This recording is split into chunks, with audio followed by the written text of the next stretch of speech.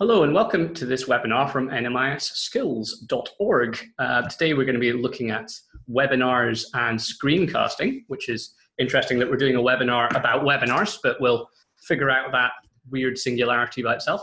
I am Lewis Ross from City of Glasgow College, and this is... And I'm Joe Wilson from NMIS and City of Glasgow College. And really, without further ado, I think we'll get cracking on our webinar. And as we go through our webinar, I hope you learn some lessons. I hope not mistakes about webinars and screencasting. I will also show you when we're done what you can do after you've done your webinar. So really the objectives of today's session is to learn how to design appropriate presentations for digital delivery, so what you're going to use as the content of your webinar. Understand how to choose and embed appropriate technologies to enhance teaching and learning, so the kind of tools that you can bring in to your webinar, and to develop creative approaches to the use of technologies in delivery and assessment. So it's also to look at the other tools that you can bring into your webinar. Yeah, and I'll say just before we get going, we should probably define what we mean by webinar and screencast, because you might be joining this and not actually know what they really mean. Well, webinars is it's a seminar on the web is where the word comes from. So it's the idea of bringing multiple people into a session, usually live, and then having some form of seminar. It could be a teaching session. It could be just a meeting where you're discussing things. It's kind of one of these terms that gets used quite broadly, but it's generally meant for anything where you're bringing people together with a video feed in some cases, most cases I would say, to learn something usually. And there's usually one person who's a presenter, us in this case, and participants, you in this case. Screencasting is very similar to webinars, but it's designed for not a live audience. So you're recording what's happening on your screen, on your computer screen, and you're then going to send that video to people at a later date so they can see what you're doing. Usually used for doing things like tutorials, showing people how to use a bit of software, but it could be also for giving people a tour of your website. Other uses you can use it for are giving people marking feedback on their essay. Very useful to go, here's where you said this in your essay, and this is what I thought about it. So those are kind of what those terms are. I think too we have to chat about synchronous and asynchronous. Some of you may be watching this live, but even webinars you can store, record, and allow people to watch at a later date. So while some people will look at things synchronously at the same time, what the evidence is that actually lots of people watch things asynchronously at a time that suits you. And you can still, if we set it up properly, you can still make comments and feed into the debate after the end of this synchronous webinar. And good time to do a plug. All our webinars are hosted after the fact on our YouTube channel, and you can get links to that and the slides for the webinar on NMIS-Skills.org. You just look in the program section and go to the appropriate title. Okay, so the first thing we're going to really talk about when it comes to webinars is designing your materials for the webinar. So you don't just randomly grab whatever you've got. You need to think about how you're going to be delivering this. And there's a few design points that you really need to think about when you're doing this. The first of all is, who is your audience? If you're delivering it to a bunch of your peers, you might want a more informal style. If you're delivering it to some people in a kind of higher up position in an organization where you're trying to pitch to them, you're trying to get funding maybe, you might want to be very, very formal, have a very highly structured one. Or if you're doing a lesson, think about the age group that you're pitching to. If it's younger children, you probably want some more fun, colorful stuff.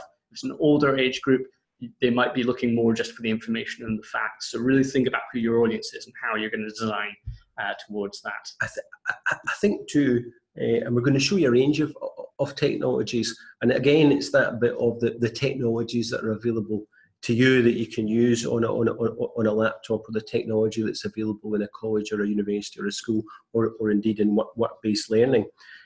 You might pick the different technologies depending on what number of people you want or you expect to join the webinar synchronously. And that might dictate the choice of technology that you choose. Asynchronously, if it makes a recording, it doesn't matter so much because you can post it on YouTube, you can post it in various places where people can come and have a look at it later. I think the other thing to stress, and this is important for learning and teaching, and particularly I think for learners, that this isn't lecture capture. You know, that really webinars and all these things should give the audience an opportunity to chip in and to discuss and to explore things. There is a place for lecture capture, but this isn't a webinar. Isn't the place for lecture capture. Yeah, and as you're talking there about when the audience can chip in and stuff, think about when you're going to take those questions. Are you going to take them throughout at any time? You can allow people to kind of break your flow, as it were, to answer questions. That can work really well for an informal style. Or if it's a more formal thing, you might have set points where you're going to discuss things or take questions, which is kind of what we've gone with this style, because we have quite a lot of material to get through in small amounts of time. We set our little discussion sections. We'll also have people in the chat who you can chat with each other and ask questions and stuff, and we'll try and get to them if we can during the discussion sections as well. So that's worth thinking about. So for instance, if you tuned in or you're picking up one of our future webinars, you'll discover that you're actually all on mute, so you can't interrupt us. But there is a back channel where you can ask us questions. Yeah. So we've got text chat there. So that's one of the things, like, will we take audio or text responses? Audio can be good if you've got a smaller number of people and you can really manage who's talking, but you want to make sure people are familiar with the technology, because it's very easy for people to unmute themselves by mistake, start making lots of noise, not realize it's themselves, and then not know how to mute themselves again. Similarly, you want to be familiar with the technology you're using so you know how to deal with that and get them muted. So audio is really good if it's a very discursive subject you're dealing with. But text is kind of what we've chosen here, because it's more of a kind of questions or experiences that we're then going to look at a later point. So people can put what they think of in the chat now, and we'll get to it later on. So it allows that more asynchronous questioning. Also have a think about, are you going to be using any tools externally? So in this case, we're talking about interaction tools, but it could be anything at all. So you can use something to take polls with people, getting them to make word clouds using something like Mentimeter, which we discussed previously. Are you going to be using that in your webinars? Are you going to be using some outside software? So we use the G Suite stuff a lot. So in our last webinar about collaboration, you would have seen myself and John were set up. We were both logged in, ready to go with those external tools. So you don't want to be messing about during the webinar trying to get things working. It does happen. Sometimes things log you out automatically while you're preparing. So you can't always avoid it, but try and be ahead of that. I suppose too, if you're worried about that, then the asynchronous approach might work best for you, because you could actually kind of pre-record your webinar, or so that you've worked your way through some of these technical challenges before you eventually build up the courage to go live. Yeah, exactly, and that's what we say here: time your practices, see how long it takes you to get through things. My kind of guidelines I usually use is 3 bullet points on a slide takes a minute. But it can be a lot longer if you're doing a more discussion thing like we are right now. So you kind of want to see what your normal times come out at. Okay, so while we're talking about design as well, you want to think about how you're designing your slides if you're using a slide deck. This is applicable to even when you're not doing webinars, but it's super applicable for webinars, but very good if you're using slides and lecturing as well. Is that you should think about these as they're bullet points, they're not a script. Don't have a whole chunk of text on there, because then what you get, this read versus listen dilemma. So people are busy reading all that text on the slide, they're not paying attention to you, and they've forgotten what you were talking about. So keep it bullet points nice and short, like we've tried to do with all our slides. There's a few times where you can't avoid it, you have to have a bit more text, that's fine. Just try and limit it as well, or split it into multiple slides. You don't want to be overbearing people. So again, as some of the tips we have here as well is avoid visual clutter. As you'll see in a lot of my slides, I've got my text on the left-hand side, and I've got a nice image on the right to remind people about what we're talking about. We're talking about slides, so here's a slide projector. And that can really help if someone's maybe been distracted for a few seconds, and they're coming back to it and you go, oh, what were people talking about? Well, there you got that nice visual reference. Keeps everything nice, separated. Also helps if you've got people with reading difficulties, such as myself. I'm dyslexic. So if you mash a bunch of text together with images, it's hard for me to parse what are the bits I should be paying attention to. So I like it when things are nicely separated out, bullet points. That really is helpful as well. And sorry, go ahead, John. No, and you'll see too, helpfully, when you get the slide deck, you know, we're including links out to some useful slide template sites, and where you might find some engaging images. That all comes as part of the package. Yeah, indeed. I'll quickly show these actually, because I think it's worth noting them. These slides, all the ones that I use as well, come with things called Slide Carnival. where you can just download templates. You can kind of pick what style you want, a creative one. And then they're just, you can select them and download them and use them. So don't worry about trying to make your slides look pretty. Go and use a template. Let someone else do all that design work for you. You're trying to get the information across, not necessarily a lesson in design. Similarly, good images, Unsplash, free to use images. You can come in here, grab some nice images that you want to use, get them in your presentation. You don't have to mess around trying to take your own pictures and stuff like that. Yeah. Again, think about what it is that you're trying to convey. Don't go doing all this extra work for something that doesn't move towards your learning objectives. And you'll be doing this in other aspects of your learning and teaching. So Unsplash is really useful for these kind of open images. You still need to give attribution for, but you can use in your learning materials. But of course, if you do a Google CC image search or actually a range of search engines will allow you now to search for Creative Commons images. You can take the image and follow the attribution rules, and then you're allowed to use them in your learning and teaching materials and publish them openly. Yeah, I should mention as well, if you use Creative Commons own search engine, CC Search, it will give you a little thing you can just copy and paste for the attribution. So you don't have to worry about, oh, how do I say whose this was? They automate that for you. So really, really good tool to go out there and use. So we've had a bit of a discussion there of designing slides and designing webinars. And what we have is a quick teaching challenge for you. So these are our challenges that are to get you going out and trying some of these ideas that we're presenting instead of just leaving them on the back burner for ages and then forgetting what they were. So our one for today is to redesign one of your old slide decks with the principles described above. So have a think about reducing down the number of words on the slides, turning it to just bullet points, getting those engaging templates or images involved as well to make it nice and easy for people to see what's happening. Just go and give it a go. You'll find that you can turn an old slide deck that was maybe a bit cluttered and wasn't great into a really usable, nice one in almost no time at all. It's just about editing down, really. And while we're giving you that link to nice templates, of course, within PowerPoint and also within Google Slides, there are other templates that encourage you actually to adopt this approach. So there's a range of ways you can simplify your template. Yeah, indeed. Okay, so what we're going to have a little think about now, one thing I'll do is I'll just move my little image box down. So one thing to bear in mind when you're recording webinars is where your image is appearing if you're doing picture-in-picture. We're talking about it now as I just did it.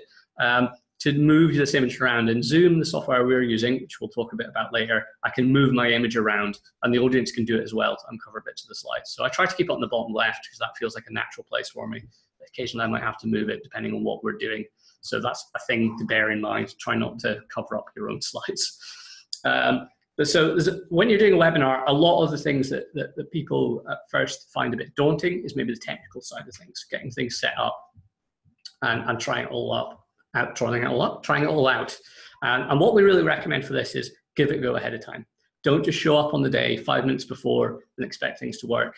We set up at least half an hour before a webinar to make sure all our equipment is working before we do it. And then if something is broken, we've got plenty of time to go and get it sorted. So if it means us sitting around for 15 minutes and having nothing to do, that's fine, because at least we're happy that everything's working.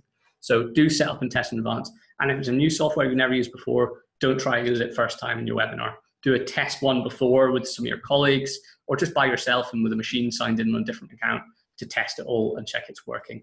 Really important thing. I think do it end to end. So you also need to find somewhere that's quiet and secure where you're going to be able to do it without any interruptions. That's important. And also finding a friendly colleague that's in a different bit of the building or maybe on the other side of the country to do a dry run with, to make sure that they can hear you and you can hear them and that your slides and things are all working. All of that's important. And you might do 2 or 3 of these dry runs and even then, again, do a short dry run before you actually go live. Yeah, and that kind of comes to our next point, which is know how to use and troubleshoot the tech. Like if you're not super tech savvy, what I'd recommend is have someone there who does know a bit about the webcams you're using or whatever on your first run or 2, so that you've got that person to call on if things go wrong. You're not going to be desperate and get all flustered, because that's what a lot of this is just being confident and knowing that the technology is going to work for you. And you know what? Most of the time it does. We've only really had one problem doing our webinars so far, and that was caused by an update to our software on our machines that took away some of the permissions that I had, so I couldn't share my phone onto my computer anymore, which is the second point that we got nicely here. Check your permissions. Install that software, give it a go, see what's not working, speak to your folk in IT, and they should be able to help you out with things like this, of making sure that the computer that you're working on, always do it on the machine you are going to be doing it on. So this is the laptop I use for doing the webinars. So we've made sure that everything runs on this machine. It doesn't have to be, there's one over in the corner there, we're not using that, so we don't care about what that one's doing. It has to be the machine we're working on. Really important. Because if you try it on a different machine and then you come to your classroom and then it doesn't work, what are you going to do then? Suddenly you're into that problem again of having 5 minutes and you're dashing about trying to get it sorted. Check it all beforehand on the exact kit you're using, if possible. Yeah, and I think the other thing, as you get more and more confident at using these kind of technologies, ideally a laptop with a camera and the kind of setup we've got is best. But increasingly, you're going to find that people will actually just go straight to mobile. Zoom, for instance, and some of the tools that we'll chat about, you could, if you were quite brave and more accustomed to working in this way, I could put my phone on a stand and do a lot of this without all of the more formal technology that we've got today. Yeah, indeed. And that kind of comes to our second idea here as well, is logging in on a second device. So using your mobile phone that you've got sitting around, I've got mine here as well, logging into your webinar, checking everything's working, make sure the audio is coming through fine, the video stream's there. Just gives you that little bit of confidence as well. It's all fine. And you can just have it muted, sat next to your machine, so if anything does go wrong, you can see quickly as well. Or even better is having a second person there who can help out and look at these things, make sure it's all working.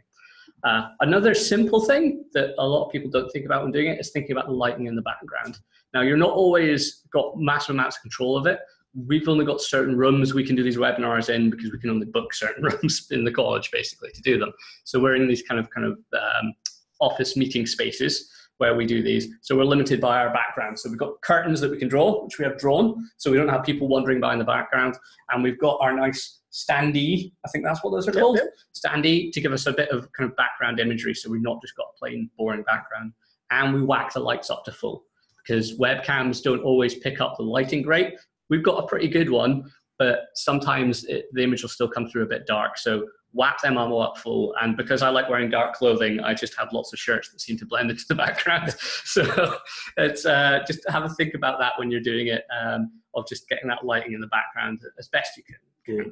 As best you can. And you can probably tell that wardrobe wasn't one of my considerations today. But it is that bit of, while we're occupying that small square at the bottom of the screen you're seeing, and it's really the bullets and the content that it's important. It is important that you present and look well, because all of that supports the learning. Yeah, indeed. We should have got the hair and makeup department in to do us up before doing this today, but I think they're busy doing some actual work. So moving on to other kind of technical, logistical side of things. I'll say, like, we're spending quite a bit of time on this side of things because this is the important things that I think a lot of people trip up on, and that's why people run into problems with webinars, is they don't think about this before starting. They run in with the content, they're all excited that they've designed this amazing content, and then jump into it and then don't get the little things right. So that's why we're spending quite a bit of time on these before talking about things like software you might want to use, because this stuff really, really is crucial. It's not exciting, but it's crucial. I think the challenge is you may have some people who've got radio experience who are used actually to talking themselves to no one in particular and making it terribly entertaining. But that's a real art, actually. Mm-hmm. And I would really discourage anyone from attempting really to run a webinar just on their own. It's much more natural, as we're doing just now, to make a conversation. Yeah. And to have two presenters. Mm-hmm, for sure. And it could be that one person's your primary presenter, they're going to actually be delivering the content, the other person's there to just bounce ideas to discuss off. Or you could go with more what we're doing here, which is effectively we're both the presenter, and we just kind of chip in when we have ideas or however it works. So other thing is, we've written this as tactics for text chat contributions. I don't know if tactics is the best word, but it kind of sums it up of how are you going to deal with the text chat? Are you constantly going to be monitoring it, like I said earlier, or you can have times where you're going to pull in information from your audience and use it? just have a think about that beforehand, so you're not trying to juggle presenting and reading the chat at the same time. And again, having a second person makes that a lot easier, because then that second person can maybe be looking at the chat while you're talking. And some of the text chat, particularly initially, might be about the actual webinar, but some of the initial text chat might be, help, I'm not hearing you, or help, I can't get in. Where one of us would need to have a quick recheck of the technology to make sure it's all working. So it is critical that you have that tactic for how to handle text chat. Yeah, and also have a think about what time of day you're going to run it. So at the moment, we're every Tuesday at 2 p.m. we run them, because we know that's a good time for all of us to be able to fit it in, and we know that a lot of our colleagues can then sit in on it as well. And then we also do an evening session, which are going to be, well, afternoon session, Thursdays at 4:30, because we know that most teaching staff have finished up lessons at that point, so they'll then be able to join in. And we're only aiming for about half an hour to 40 minutes, so we're not going to have people staying late to watch them. So just having a think about that. If you're doing this internationally, have a think about the time zone the other people are in. It might be one of you's going to have to compromise on a less convenient time for you to be able to fit it in. And it might be, again, that some of your viewers will come in live, and some of them will inevitably just need to catch up asynchronously at a later date when they look at the recording of the webinar. And that's fine as well, because especially the way we design these is that if you're listening again, as it were, you're still getting all the content. You'll miss out on the be able to chat with your peers, but you can still do that via the forums and stuff, which is kind of what our follow-up is have another way for people to engage. And also, what we said here is when to email students, how many times, and what to say. How are you going to inform people about that you're going to go live? Are you going to just have an email that's sent out? Is there going to be a link that's always live? With Zoom, it allows us to have a link that's always going to link to the webinar that we're doing. It's a permanent link, so that's really useful. But are you going to just be email out to everyone? Is that going to turn into a bombardment? Or are you just going to expect people to turn up at the right time? Some systems will also allow you to make sort of calendar appointments, so that you can actually send an invitation out and it will go in people's digital calendars. Yeah, very, very useful for getting people to show up on time. Okay, so we've kind of dealt with most of the kind of background things. But what we're going to have a look at now is thinking about what software you're going to use. And that might be what some of you come to this webinar thinking, right, I really want to know what's the software I should use. And there's not a simple this is the answer, sadly. Yeah, and I think that the reason there's not a simple this is the answer is, let's take it from the learner perspective first of all. That your intended audience are all going to be in different places. They might be at home, they might be in the workplace, they might be in a range of different environments, and they will have their own technical challenges, and you too will have a technical challenge, because from wherever you're going to do your webcast, the network settings and the network security will dictate perhaps which tool that you select. Indeed. So this is why we kind of came up with our 5 points of things to consider when choosing your software. So on the right-hand side of the presentation there, to think about which is left and right there for a second, you'll see 4 logos of 4 common bits of software, which are Zoom, which is the one we're using, which is just kind of its own company, I think. Adobe Connect, which is made by Adobe, so it comes from a big suite of software. That one costs you money to use. Zoom's free. There is a paid-for version, which has some limitations, which we'll talk about. And then after that, we have Cisco WebEx, so that's WEBEX, which integrates into a lot of Cisco products. So that might be really popular in your company or institution if you're already using a lot of the Cisco stuff. And the last one we've got there is Google Meet, which it can also, that's kind of like the corporate version of Google Hangouts, which you might be familiar with as well, which is another free one that you can use. So when choosing, there's also other webinar platforms, but those are 4 of the, I think, the most popular ones. When choosing one of these platforms, as Joe's already said, you want to think about what the technical considerations. Is it just going to be deployed within your institution where you know everyone's going to be using WebEx, for instance? Then use WebEx. Pretty easy decision there, really, unless it can't do the other things that you want it to do, in which case you want to move to another platform. Are you going to pay for it? Are you going to do, is it going to be a free tool you need to use? Do you have some budget to buy something that's maybe got those extra tools that you need? Have a think about that as well. how easy is it to use? Is it a case of click a button to join, which Zoom is pretty much like that? Click the button, put in your name, you're in the webinar after downloading a little exe file. Or is it something where you can rely on your audience being a bit more savvy of knowing how to do things? Then you might want to use one of the heavier weight ones. I keep using WebEx as an example because I've had a bit of experience with that, where it's got a suite of tools, and maybe you've trained your students up on how to use these, and then you can do things like having people raise their hands, having people split out into little working groups that you then join together, and you can jump between them. But then you have to make sure that your students know how to use that before going into it.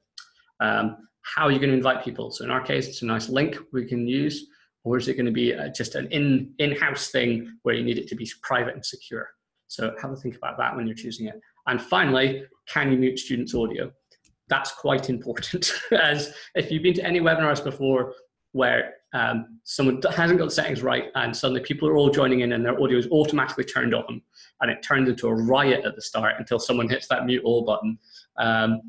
Have a look at the settings, make sure that it conforms to what you're trying to do with the software. I don't know if there's any other points that you want to say, John. Well, I think that bit we've got mute students' audio, but of course a webinar could be to your peers, but that whole bit about controlling the conversation flow, we don't do over and out and all these kind of things that you might do if you were using old handheld radios. But that mute control is actually really important. For somebody who's got something to say, you can see that they've raised their hand and you allow them into the conversation, because without that, even with 4 or 5 people in a webinar, it can be quite challenging to manage. And there are other solutions. We've talked about Google Hangouts. Some of you may still be using something called Big Blue Button. There's Skype, of course, that comes with Microsoft 365 out there. I think we've said all the right things about Adobe Connect and Cisco WebEx. The reason we're using Zoom, and we'd encourage you to look at Zoom and Google Hangouts, is because they're free and they're accessible, and they'll allow you just to start moving ahead in this space. Yeah, and that brings us on really nicely to talking more about Zoom and kind of the features it has and why we chose it. So obviously it's free. So our philosophy with doing all of the NMIS-Skills content is to use as many free products as we can and only ever pay for something if there's really not another alternative. So Zoom is free. The limitation is that you can only have a 40-minute meeting maximum. If you're on the free account, you can pay a bit of money and then you get unlimited time. But we schedule things still only about 40 minutes. And that might not be a bad limitation. And again, back to this is not lecture capture. For lots of people having to concentrate for an hour, even with our sparkling wit and repartee and these slides, having to commit to watching something for an hour and having to concentrate for an hour, it's actually quite a challenge. So 40 minutes or smaller chunks of learning is probably quite appropriate for lots of audiences. Yeah. So some of the other things with Zoom is that you can get anyone can access it via a link. They don't need to have created an account, which is really attractive for us because we know a lot of people coming in who don't have accounts. They basically just download that little exe file that you've probably done if you've joined in live, and then that will run. And the advantage of that as well is that because it's just a little exe file, it'll work on a lot of institutional systems. It's not trying to install anything. It's just running directly from that file you've downloaded. So it's running directly in your browser, and that's important. With lots of these other packages that we specifically mentioned, like Adobe Connect and so forth, you actually need to download a bigger application or a bigger executive file to your computer, and that will often be blocked by your institutional security settings, or indeed somebody working from home. It might their security settings on their machine might block the installation of that. Yeah, indeed. One of the other great things with Zoom, it supports screen sharing. Most of these do, but it also allows guests to share their screens. So what we can do is if we bring in an expert, we can get them to share what they're talking about. They can bring in their own presentation and stuff, so we can get them involved in the presentations. That's a quite an appealing feature. And that's a feature we'll use in future webinars. Also, what's other great thing with Zoom is that you can set it to automatically record your webinars. So that's how we get these on YouTube. We tell Zoom to record it. It then processes the file at the ends, compresses them down. Usually for a 40-minute one, it's less than 100 megabytes, so it's not huge.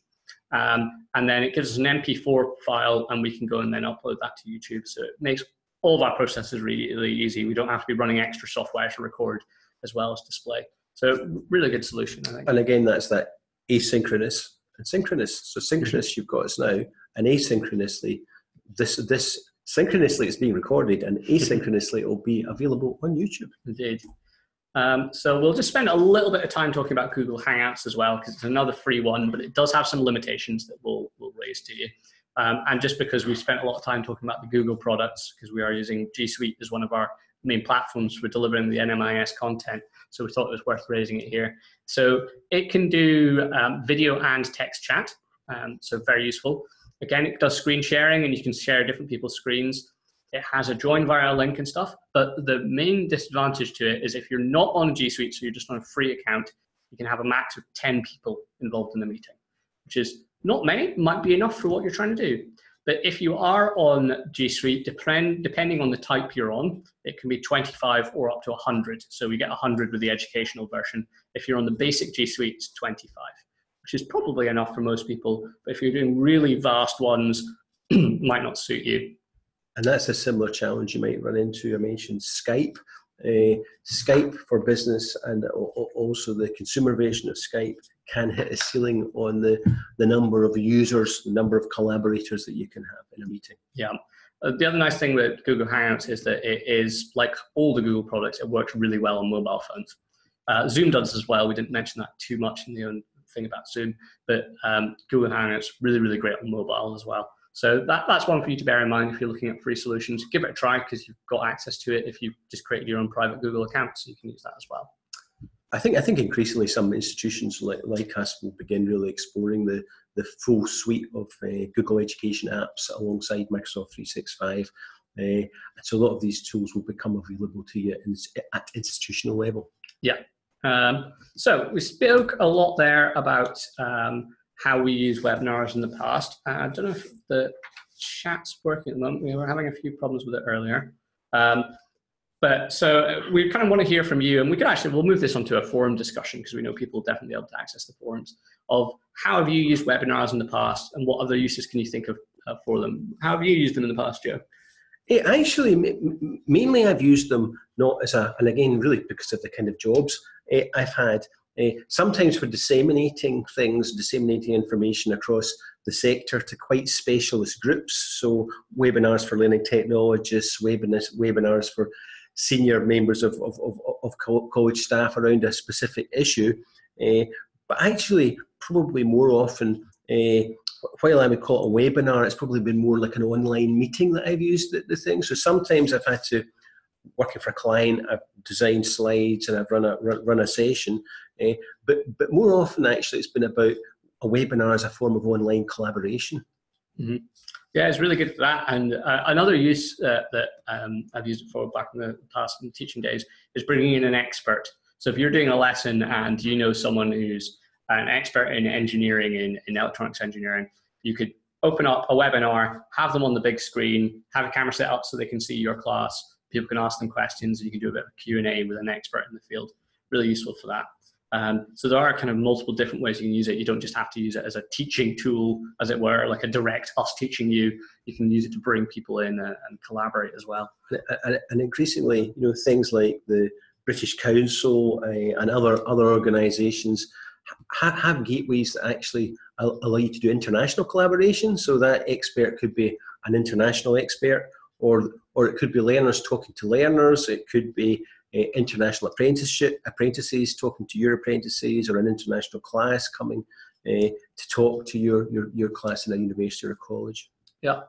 So we've got 5 minutes left, and what we're going to cover in that time is some stuff about screencasting. So we told you all about how you interact with people live, but what if you're wanting to record something for later use? How can you do that? And that's what we kind of call screencasting, as I said at the start of the presentation. So one really easy way to do it is Zoom. So instead of having a webinar where you're inviting people to join you, just use Zoom to record it. Present it as you would here with your camera if you want one. You don't even have to have a camera, you could just have it turned off. And show your screen as I do here. I could be pointing at things, pointing them out. And then when I end the meeting, Zoom will generate that recorded file for me if I've told it to. So that's one easy solution to use. I can't show you too much of Zoom because I'm using it to broadcast. I can't show you the interface because it hides it from other people, which is why you occasionally see me moving the mouse around. That's me interacting with Zoom. One of the other ones that we really love here is called Loom. So a very similar name, but distinct, Loom, like you spin thread on, I believe. And what this tool is a little plugin for Google Chrome. I do love my Chrome plugins because they're nice and easy to use. If I open it up, we kind of showed this off a little bit before. I'll move my video out of the way so you can see what it will do. If I come in here, I just need to configure my camera so you can see the one on my laptop. And then if I open that there, is it gonna show my camera? There we go. So this is now using the camera on my laptop. So you can, hello, hiya. Hello. It'll record your screen for you. So you can set it up in nice, easy ways. We just choose our microphone and the camera we're going to use. We can choose what we want to do with it. Do we want to have myself in the corner? Do I want to just have my screen only, get rid of my face? I can then make it so that I can get rid of my photo as well. So again, I've got nothing in that corner. Or I could just have my camera only. So if I wanted to just be doing a little instructional piece where I'm maybe going to be holding up things like, oh, look, this is a new phone I've got. Oh, isn't it amazing? Then we can use it in that way as well. Or we can do the kind of hybrid screen and camera, and then I can be using that to record my screen. All I need to do is hit the record button down here. And then I'm just choose what I'm going to record, which is my entire screen. So I'm now get a countdown. And then I'm now recording. So I can basically talk about what I'm doing. Here I am doing my webinar. Here it is. Here's Zoom. Here's Loom. And then when I'm done, all I do is I hit finish. I think for many of you, screencasting or screen recording is perhaps the least daunting of this, because it allows you to really to have full control. You can add that voiceover or to a presentation. You can talk your learners through things. What I would encourage you to do if you're using Zoom or Loom or Big View in this sort of way is again, think about short, sharp chunks. Think about perhaps 5 minutes of learning or 10 minutes of learning. Because again, back to it's not lecture capture. What you want to do is plan out a clear learning outcome and deliver it quite short and sharp. Indeed. So as you can see, it recorded the video there, and then that's it, ready to go. Very, very simple and easy to use. We'll also quickly highlight this other one that Joe mentioned, which is Big View, which is, it kind of allows you, it does multiple things, but the ones we kind of want to highlight is that you can use it as a teleprompter. So if you're not confident speaking on the fly and you want to have that script for you to refer to, you can set this up to be your teleprompter. So you could record with Zoom and then have your phone set up to work as a teleprompter for you. Very, very useful. What it can also do is a bunch of other different things. So it can work as a video editor and maker, where you can put in little transitions. So you can put in, like you see here in this little image, you can put in like banners at the bottom, logos. If you have a green screen, it can animate a green screen for you. It can do lots of really useful things. Okay, so we're running low on time. So what I'll quickly do is bring this up and we'll just point out what we'd like you to discuss on the forums. I'll move my image out of the way again, as I was talking about earlier. And what we were wanting to know from you is what other video tools have you used in your teaching? There's probably a bunch of tools that you're already using. It might be YouTube. That's a pretty simple one. We're going to cover that in the next webinar. Or there might be some more fancy things that you've got your hands on recently that you're really excited to share with people. And we're really excited to hear about them because it's the best way to learn about tools is from the people who are using them, not directly from the companies, because they won't always tell you about the little things that make it great or the little things that make it a bit tricky, but you found a way to get it to work in the end. I think ask your learners too. Your learners are searching YouTube all the time and Vimeo and a whole lot of different platforms. And some of them will actually be doing this. They'll be creating their own their own video messages for their friends. Find out what platforms they like to use. Yeah. So that's the end. There's the credits for today. Thanks for joining us. We hope you learned something, and we'll see you in the next webinar. Catch you next time. Bye-bye now.